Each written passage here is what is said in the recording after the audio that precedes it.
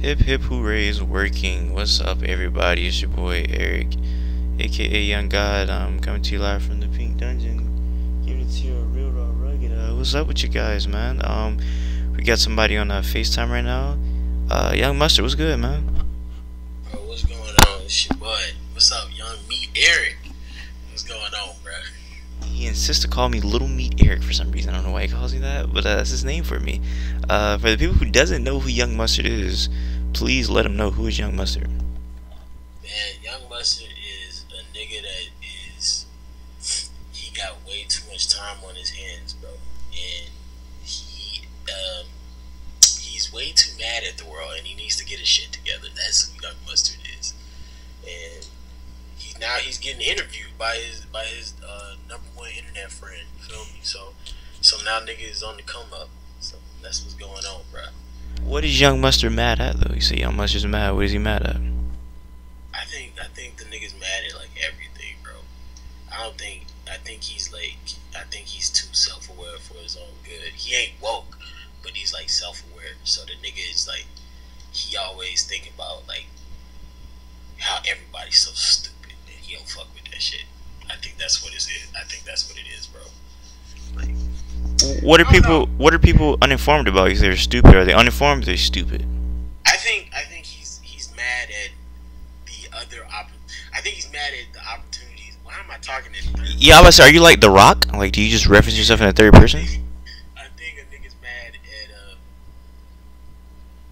I think I waste my time comparing. I used to waste my time a lot, like comparing my life to other people's lives, because I grew up different, like extremely different from a lot of people, and like it took me a while to realize that you can't do that, because if you do, it will not. You're not gonna be happy. It's not gonna work out for you to compare your life to other people's lives. So that's something, and I think another thing is probably like when I said like I feel like there's a lot of dumb people in this world that get opportunities and they take them for granted, or they're just I think they give up on what they want in life, or just things like that. Just tons of little things. I think it's always little things that build up and make me always want to just lose my mind. So I think that's a perfect example, a perfect explanation. I mean, of me. Okay. I'm gonna let you know off top because this is a pretty ghetto interview. It's ghetto in the sense of this like okay. So this is for everybody who's watching this right now. Sometimes when I interview people, my computer like does this thing where it's like choppy and the video connection isn't like 100% good. So this is for future references. People watch my interviews. Just for you, when you watch it, you're like, hey, why is it so choppy? That's why it's so choppy, because my computer is just weird sometimes. So I'm sorry just in advance and whatnot. But back to you and what you have going on. How I met Young Mustard through Twitter. Well, I didn't meet him through Twitter. I knew him before he knew me. I just thought he was the funniest guy of all time. Just legendary tweets he used to have, and followed him on Instagram. He followed me back. Almost peed my pants. The guy's an internet legend, known for photoshops and crazy tweets and songs or whatnot, like jokey songs. But now, as of late, he's been actually putting a foot forward to real songs. So just tell the people about what made you get into actually trying to do some real songs. Well, I mean, I've been making music like all my life. I grew up in church, and I grew up like performing on stages in front of people and recording music.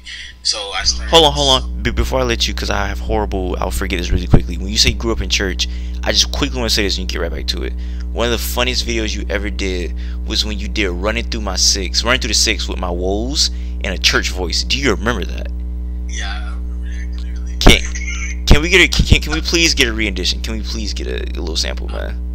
I don't think your boy drunk enough right now. Oh my god! Come on, man. Something. I need that. I might have to knock something back later throughout the show, but Alright, man. Your boy not ready yet. Alright. Back to your music background. But yeah, I grew up in church and all that good stuff, and I started making music. I started recording my own music with like softwares probably in 2010, but I didn't know what I was doing probably till 2013. And what's funny is like it's like in general I've always just had like I guess parody songs, but I've always had serious songs too. I think it's just a matter of like people kind of like just pick and choose what they kind of want to see sometimes, and really it is what it is. Like I used to like things like that. That used to like it just used to get me like upset.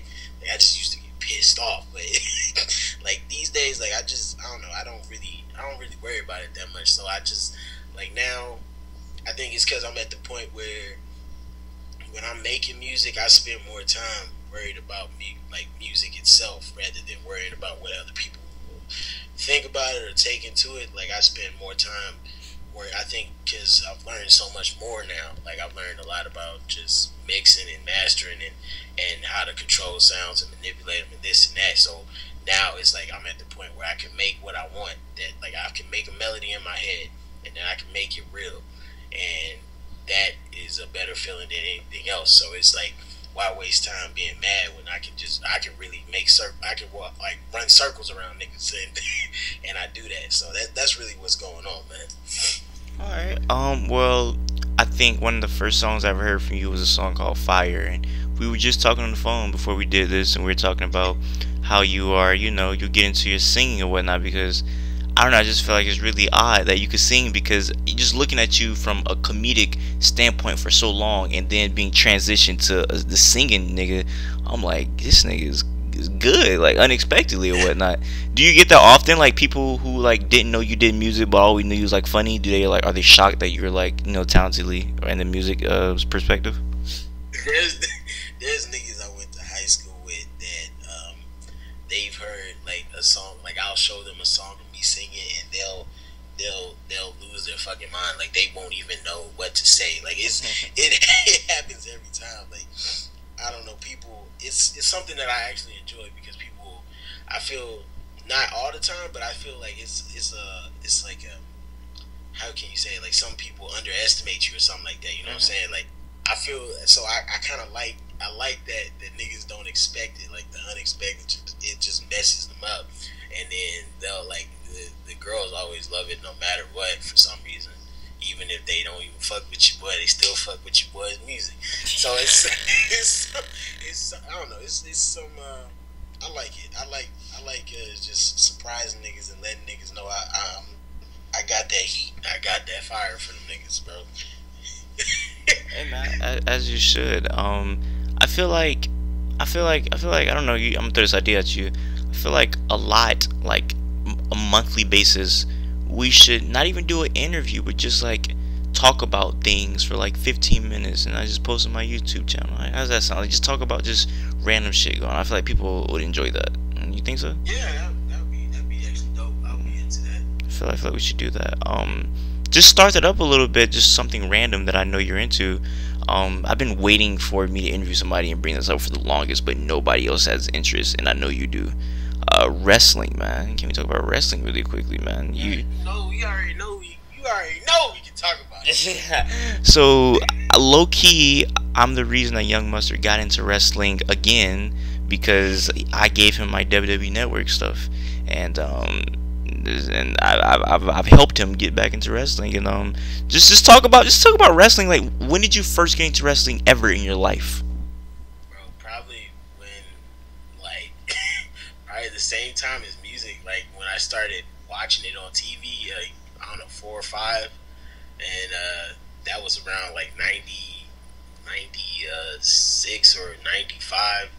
So I was like experiencing like the Attitude Era, and I didn't even know it was the Attitude Era. So I thought it was just like, I thought it was normal. I thought it was okay. And like I don't know, it was crazy to see some of that shit. Like now I go back and rewatch clips like every now and then because sometimes I sample, sometimes I just watch it to enjoy it because I mean some of that shit's still good. You can't remake that shit no more.